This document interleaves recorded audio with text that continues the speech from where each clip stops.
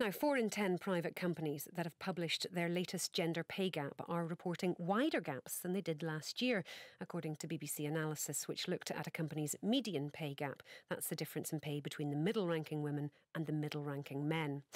Of the companies that had reported by the morning of the 19th of February, 74% report a pay gap which favours men, 14% have a pay gap favouring women, and 12% report no pay gap. Only around 10% of employers have reported their latest figures so far. That's ahead of a deadline for the private sector, which is the 4th of April. Some of the companies that showed a widening gap include npower, Virgin Atlantic and some of the other big banks. So what do we need to do to try something else? Would publishing everyone's salaries help address this issue? Joining me to discuss is Professor Abigail Marks, whose work and employment studies at Stirling University, and Frances Ross, who specialises in employment and discrimination law as a partner at global law firm Clyde & Co. We also have Suzanne Doyle-Morris, a consultant on improving gender balance for her business Inclusique. Morning to all of you. Professor Marks, let's start with you first. Just remind us again about how we look at the gender pay gap. Who do we compare? Is it just men and women, or is it average salaries, median salaries? Just tell us the easiest way to go about looking at it.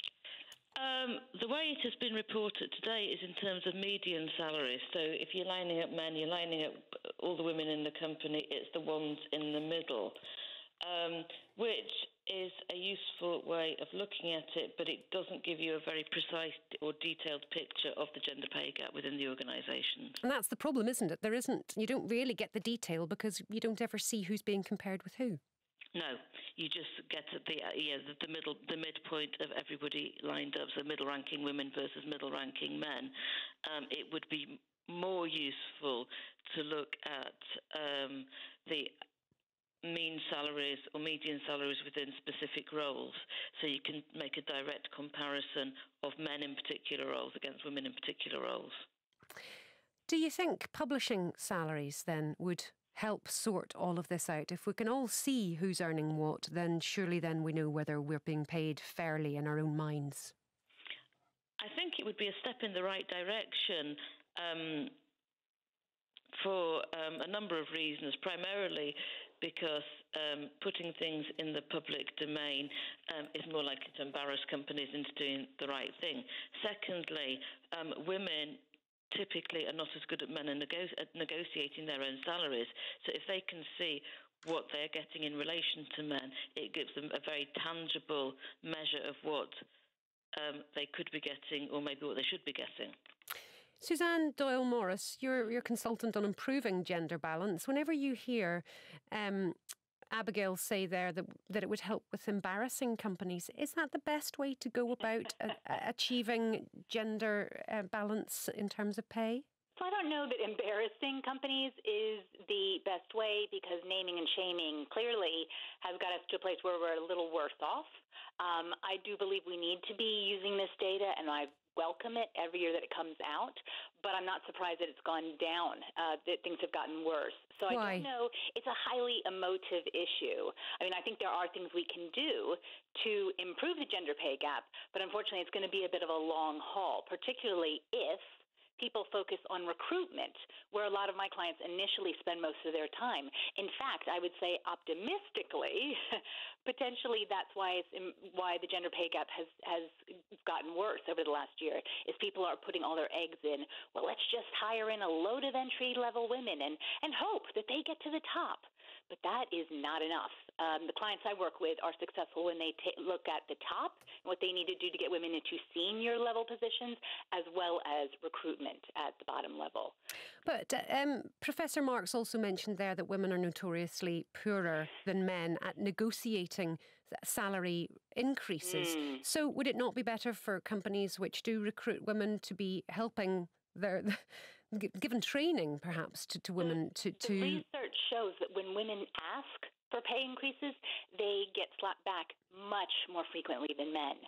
So we don't socialize women to negotiate, but when we do, even run them on training courses or have women who are very confident and try to negotiate a better package for themselves, they are much more likely than men to be turned down for those requests. and judged both by men but also by other women as, who does she think she is asking for more money? She should be grateful for what she has. Why do you think that women who ask for more money are judged like that if men aren't? Yeah, it's the way we raise our girls. Let's play nice, be agreeable, smile at everyone around you. I mean, even from the time children are very little, we teach girls to be as agreeable as possible. And that's what we end up being very good at. So asking for more money is a really uncomfortable thing for men and women. But when women do push themselves forward and ask for more money, the research shows they are not successful because they're more likely to be turned down, or try again in another 6 months' time, or not with a financial we're not in a good position.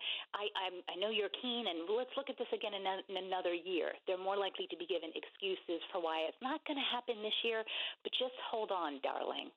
Frances Ross, you're a specialist in employment and discrimination law at Clyde & Co. Is that what you hear whenever you speak to people or when people ask you for advice about equal pay? That that women are less, that the explanation is that women are less likely to ask for more pay. In statistics, the research shows that is a factor. There are a number of factors. In one sense, it's a self-perpetuating problem, because often what dictates what someone will be offered when they're recruited to a role is something that is more than their current salary. So if men are typically earning more than women, that's going to be continued when they move to their next role. And so it's been identified that one of the things that employers can do is not ask about current salaries, just to identify what they think is the appropriate salary for the job, and make that what is offered regardless of the gender of the candidate. What are the legalities surrounding this, Frances, in terms of, can you find out, or so a woman's listening to this going, that's all fine and dandy, hearing that women are less likely to ask for more, and when they do, they're more likely to get slapped down, and that everything that we've done over the last few years is leading to a wider gender pay gap. What is that? What are actually the legalities? Could somebody listening to this go to their employer and say, I want to know what that person earns because I benchmark myself against them? They certainly can, yes. There used to be a statutory mechanism for that was removed in 2014, but the government said at that time that they still expected that employees would be able to make requests to employers for information. There's no absolute obligation on an employer to respond, but if they don't, or they don't respond comprehensively, then if the employee ultimately has to go to an employment tribunal, then the employment tribunal can raise an inference from the fact that the employer wasn't willing to put forward that information. So it would always be recommended. Presumably, sorry to interrupt, but presumably GDPR would stop any employer telling any other employee what somebody else earns. Do they just not have to put you in big groups and bands?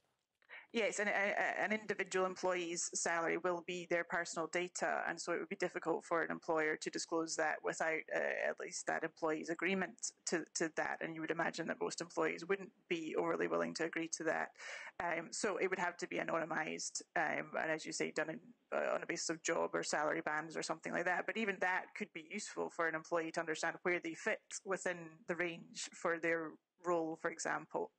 What about publishing salaries? If everybody was to have their salary published, and it just became matter of course, would there be any legal issues surrounding that?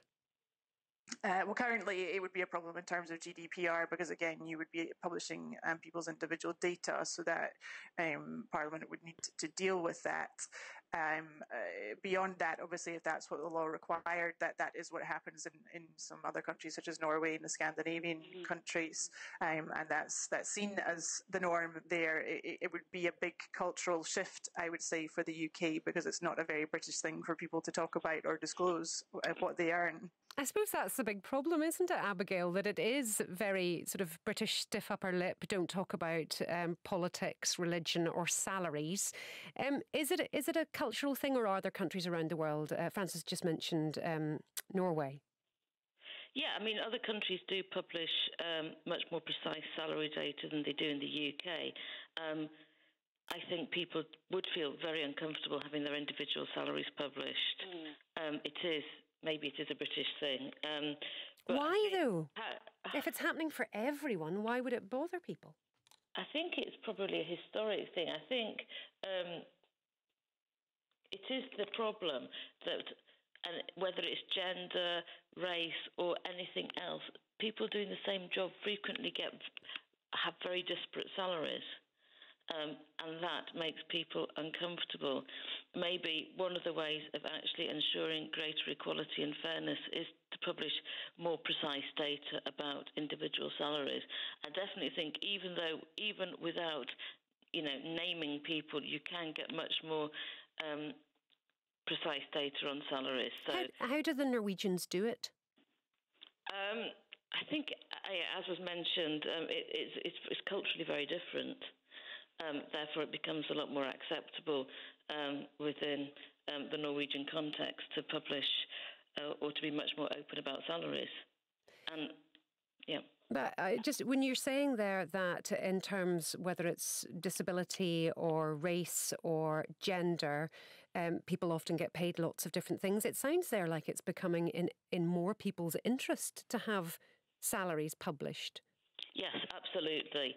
I think it is in people's interest to have much, much more precise information about what people are paid in different roles in particular organisations. I think it's in everybody's interest to know that. Suzanne, what do your clients tell you about this? So it is highly emotive. I mean, I was with one of our Scottish clients on the West Coast yesterday, and the minute you start talking about this, or specifically around succession planning, which is what I help my clients do, is get really active on their succession planning, because I know where the government says that they will wait 5 years before they will determine if legislation needs to be reviewed, if we haven't seen enough progress. But it probably will take that amount of time, because if you're primarily looking at recruitment, but also even succession planning at senior levels, it's very rare to meet a corporate client who will say, yes, I think we are just overlooking at this moment loads of women. It usually takes me and my team going through and looking at the people that they've got in middle management and saying, not who's going to be ready in 3 to 5 years, but how do we get her ready for that next role in 18 months? And what that getting her ready looks like is, how do we make sure she's got the right experiences, that she's got the right support, and that she has the right backup? Because if you put a woman in a senior position or even a middle management position from entry level without support, what you're creating for her is a glass cliff. And that what ends up happening then is, if she fails, everybody just kind of washes their hands of it and thinks, well, that didn't work. Jane, was not a great thing. We're not going to put another woman in that role. Whereas, interestingly, if I was with the client yesterday, and he said, well, my concern is if we move Jane into that role, that leaves a gap. And if I put another woman in her role, that should look a bit suspicious. And I smiled and I said to him, do you ever say that when you have a man who moves up into another role and that position is filled by a man? And he started laughing. He said, no, I don't think I've ever been questioned on that. All of these sound like great plans to get women to move up the organisation, but it doesn't necessarily address how much they're being paid to do the jobs they're moving up into, though. So how do women ensure that if they are moving up the ladder, they're getting paid the same as the man sitting next to them or the man who previously did that job? Well, so there is need for greater transparency, that is for certain, and also, to the point that was earlier made, clearer banding.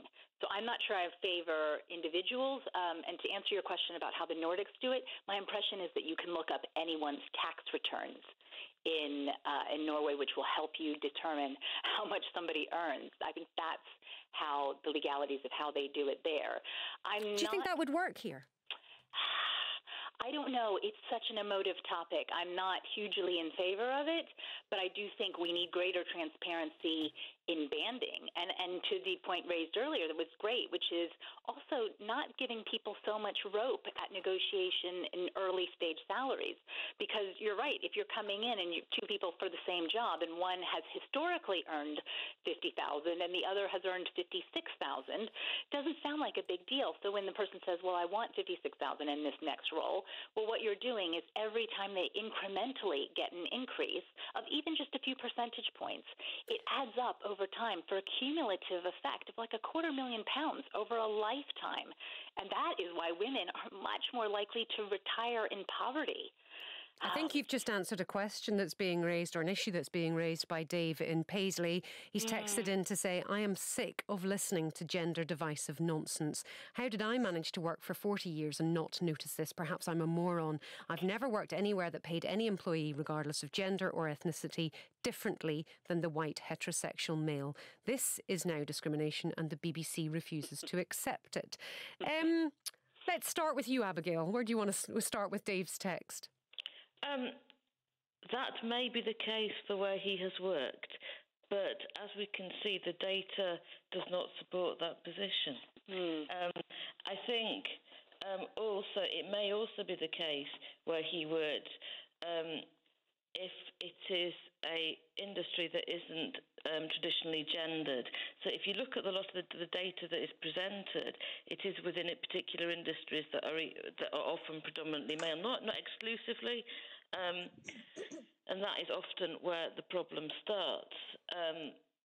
And we don't, I'm sure he has a valid point, but we don't know what anybody else earns, so we can assume that men and women are being paid the same, but that might not be the case. Do you think this issue, despite the fact that equal pay has been enshrined in law since the 70s, do you think it's ever going to solve itself? I would like to think it's going to solve itself. I think if it does, it is going to take a long, long time because, as we know, women are disadvantaged in terms of pay because they do take time off work, because they're more likely to be part-time. There's a whole number of structural factors that are detrimental to women's pay, and that would mean significant changes within society, as well as in terms of the way organisations are managing individual salaries within them. Frances, are you seeing more women coming to you, or are you seeing it drop off now, I suppose? Is it becoming less of an issue? No, I would say it's still very much an issue that's in the spotlight, and the fact that the employers are obliged to report every year means that in the build-up to the deadline for reporting, there is always going to be this analysis to see who's improved from last year, who's in a worse situation. And I think that means that employees are much more conscious of what they're paid in comparison to their colleagues, and whether they're being hard done by in that respect. So certainly I feel like I have seen an increase both in employees looking for advice on their position, but also in employers who are being asked questions by employees or wanting to check that they aren't at risk in this area, given the amount of publicity that it's attracting. And Suzanne, that's an interesting point there. Frances mentions that she gets questions from both employees and employers. Surely this annual chat about the gap is damaging for the businesses, and it's damaging for staff morale. I think that what's damaging for staff morale is when people leave because they perceive they're not getting their fair due.